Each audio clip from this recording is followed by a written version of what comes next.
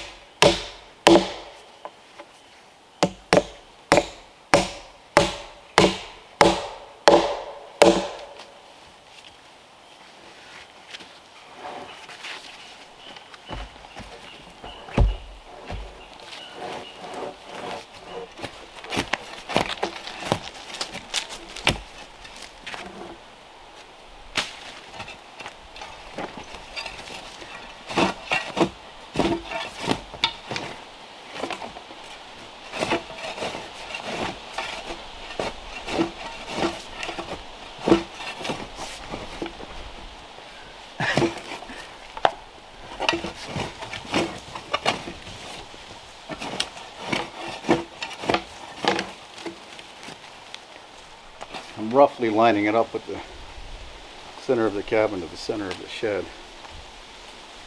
and then parallel with the back wall of the cabin. This doesn't bother me. I know from overhead with the drone, if I look down and just see this off center, but I think I could go that way more.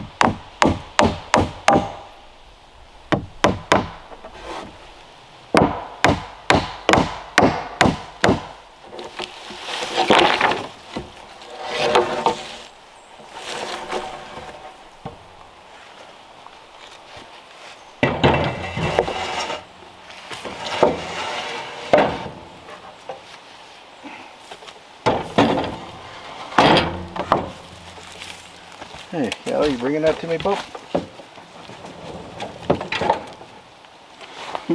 Thanks. That's what I was looking for.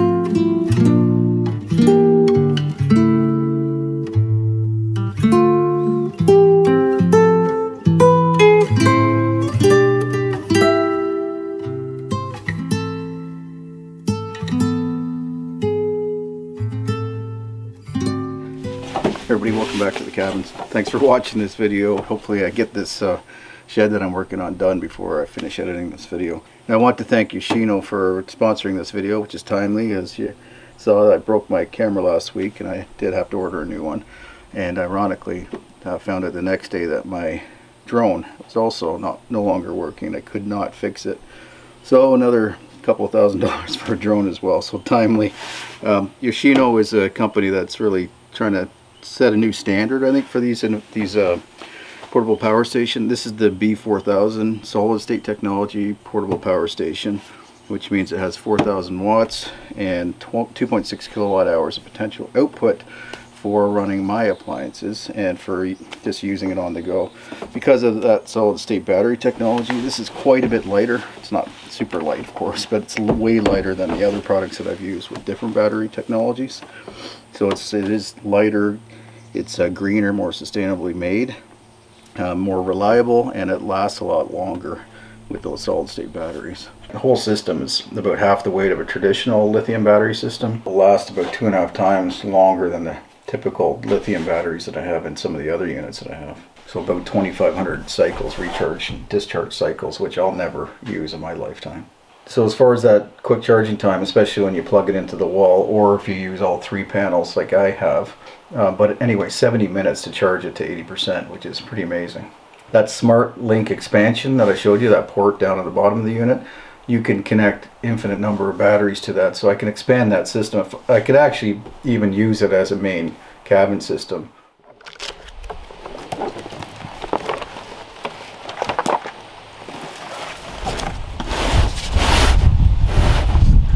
Got 2 AC receptacles, pure sine wave as well, so it protects your electronic gear. A lot of times, well, actually, especially on our trip out west, some of the campgrounds, the power was extremely intermittent, extremely variable, which is not good for electronics. So a unit like this solid state lithium battery system has the inverter built in. That's a pure sine wave inverter, so it levels out the quality of the power. The other thing is that this one is so small that it actually fits into that compartment where I couldn't get any other units that I have to fit in there, especially one that provides also that 30 amp power that I needed. And a lot of those other portable power banks that I've been using don't charge. If they charge, maybe down to 0, where this one will charge all the way down to -10 and it will operate all the way down to -20 Celsius. So I ran this heavy cable, which was just a really heavy extension cord, 30 amp extension cord. I ran that down into the AC input on the inverter, they call it the charge control and inverter for the main power bank for the cabin. So when I don't have the solar panels hooked up, and I did disconnect them, and I'm putting different system down. I'm putting a different system down in front of the cabin, down over the stream. I'll show you that later. I'd rather not ever use gas, and I don't actually use it very often because I have these portable solar banks. This is the best of all the ones I've tried so far. But this one here, I think is, well, one of the systems had it, but it didn't actually work for us. The 30 amp output here, receptacle, is a game changer for me. I'm gonna plug that in right now because the batteries down in the basement are at 50% right now, or slightly under, I think. So I'm gonna plug this in. 30 amp cord, 30 amp fuse, and that's charging the batteries down in the basement.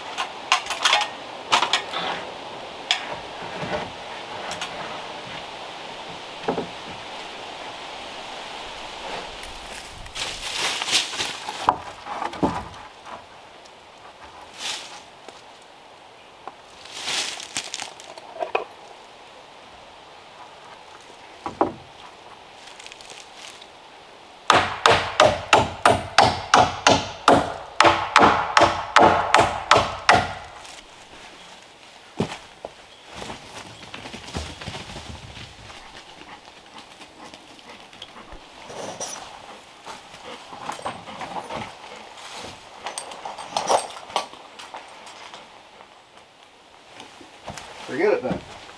I won't throw it. You don't want me to.